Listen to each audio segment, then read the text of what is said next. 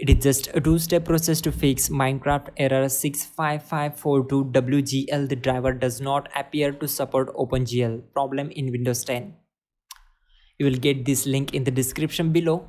Copy it, open Google Chrome, paste here and hit enter.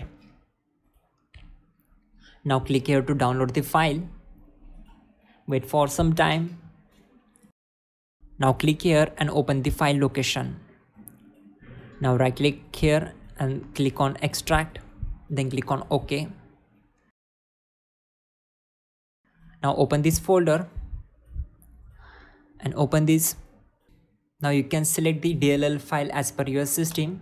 Okay, now right click here and click on copy, then go to File Explorer and open C drive, then open program files, then open Java folder, then open JDK folder and go to bin and right click here and click on paste, then click on continue.